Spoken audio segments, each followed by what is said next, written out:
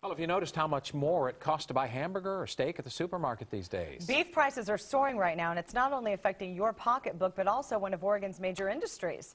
KOIN Local 6 reporter Ken Body is live now at Otto's Sausage Kitchen over there in southeast Portland with more on this. And Ken, beef is more of a luxury item these days, isn't it?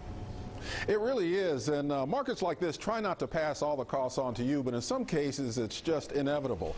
Take a look at this ground beef here, $3.99 a pound right now. A year ago this time it was about $3.49, about a 10% difference. Now we wanted to find out why there's so much of an increase, so we went right to the source.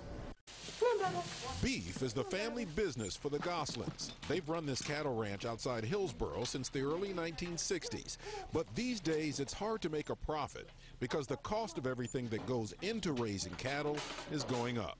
Fertilizer is a big one, and that is tied to fuel because the fertilizer is made from fuel. Corn is another one because they're using it for ethanol. So that's driven the price of corn up. Our feed prices are double or 3 times more than we were 2 or 3 years ago. Add to that a devastating drought that decimated herds in Oklahoma and Texas, and you've got the makings for higher prices for the beef you buy at the market. You can definitely notice right off the bat that, yeah, they've definitely been going up.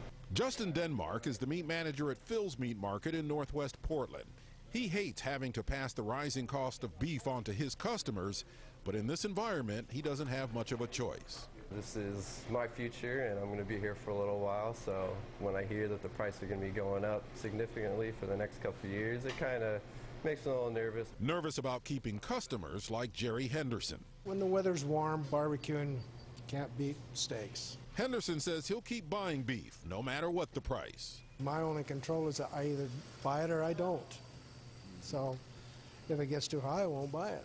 The Goslins hope it doesn't get to that point. With the kids and everything,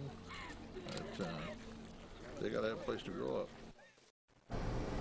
So from production to the consumer, it's all interrelated, and it all trickles down to the prices you pay.